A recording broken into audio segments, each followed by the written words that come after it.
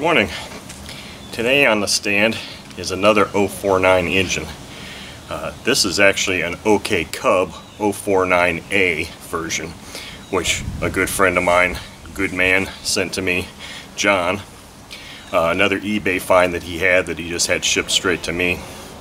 This engine, I was in communication with Ted at OK Cubs, and this actual engine is from 1959, and it was the type that was produced and put on a Comet airplane. So I have actually run this yesterday. I was really excited when it came in the mail. So I just had this piece of wood in my hand and I was priming it and put the igniter on there, and it took a lot of effort to get this to fire up. But it fired up really well eventually, and I ran a full tank through it while I was holding it, so I didn't have any video. I've got an APC, I think this is a 5.3. I'll have to look and see what it is. But I've got some 25% nitro fuel in here with added castor. And these OK Cubs just use a standard glow plug, so I've got my glow igniter. So hopefully I can get a good run here on video. It might take a while to get started, but hopefully not.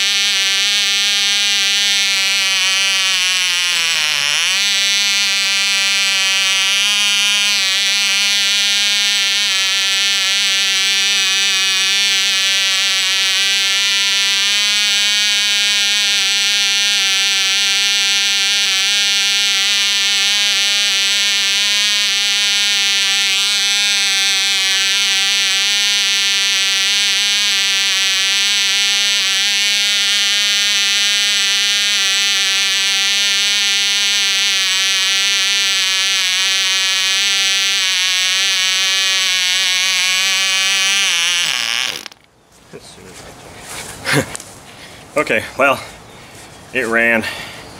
Took a lot out of me to get it running. But anyway, it did run successfully twice. It's kind of a finicky one. It's hard to figure out what it really wants as far as starting goes, as far as how much to open the needle valve. That's why I kept playing with it a lot. I kept playing with it until I heard it pop, and then I just kind of worked from there. As far as once it's running, I don't know what the hell the needle valve wants. Sometimes it seems like it just wants to be richened up a lot more. So I don't know. Anyway, once you get it running, it runs okay. It takes a hell of a lot of effort to do. I gotta go wipe my face off now. Thank you for watching.